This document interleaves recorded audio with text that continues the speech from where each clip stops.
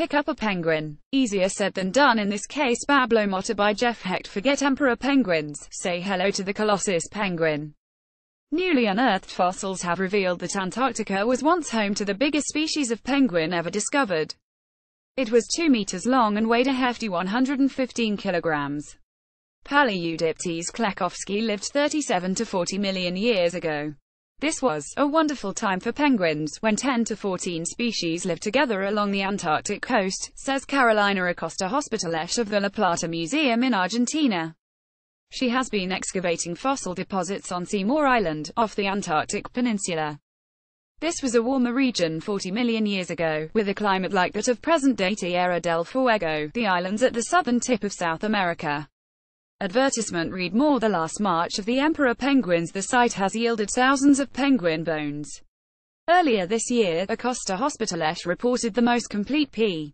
klekowski skeleton yet, although it contained only about a dozen bones, mostly from the wings and feet. GeoBios, DOI 10.1016J.geobios.2014.03.003. Now she has uncovered 2 bigger bones. One is part of a wing, and the other is a tarsometatarsис, formed by the fusion of ankle and foot bones. The tarsometatarsис measures a record 9.1 centimeters. Based on the relative sizes of bones in penguin skeletons, Acosta Hospitaleche estimates P. klekowski was 2.01 meters long from beak tip to toes. Its height will have been somewhat less than its length owing to the way penguins stand. But it was nevertheless larger than any known penguin. Emperor penguins can weigh 46 kilograms and reach lengths of 1.36 meters, 0.2 meters above their standing height.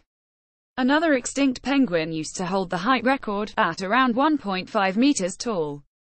P. klekowski's tarsometatarsис is the longest foot bone I've ever seen. This is definitely a big penguin, says Dan K. Zepka at the Bruce Museum in Greenwich, Connecticut. However, he cautions that the estimate of its length is uncertain because giant penguins had skeletons very differently proportioned than living penguins. Larger penguins can dive deeper and stay underwater longer than smaller ones.